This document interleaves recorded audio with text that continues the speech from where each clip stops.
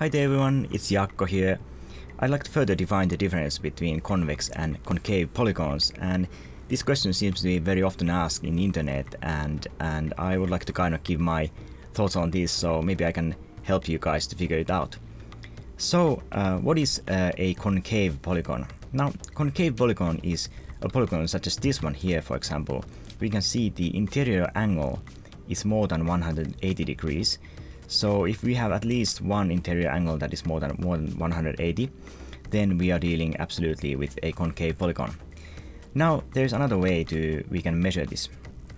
I'm going to just pick my measure tool in here, and if you place 2 points inside the surface area of a polygon, if you are dealing with a convex polygon, then we can be sure that wherever we place these 2 points inside the boundaries, it will never leave its shape.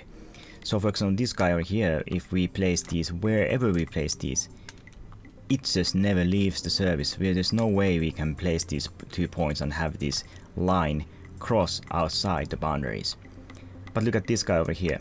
What about this guy? Now we are leaving the boundaries of this polygon. Now we are dealing with absolutely concave polygon. Even this guy here, look, we are going outside the shape. This is concave polygon.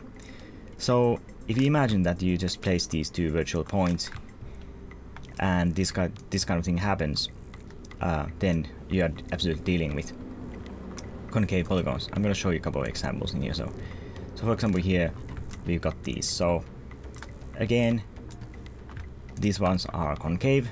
We can see that the shape sort of pushes inside this polygon area. So we have something that is sort of caving in to the area of the polygon. So these are concave and then these are convex. I hope this helped to sort of clarify the difference a little bit. So please, if you have a better suggestions, please leave it in the comments, and I hope to see you soon. This was Jaakko. Bye bye.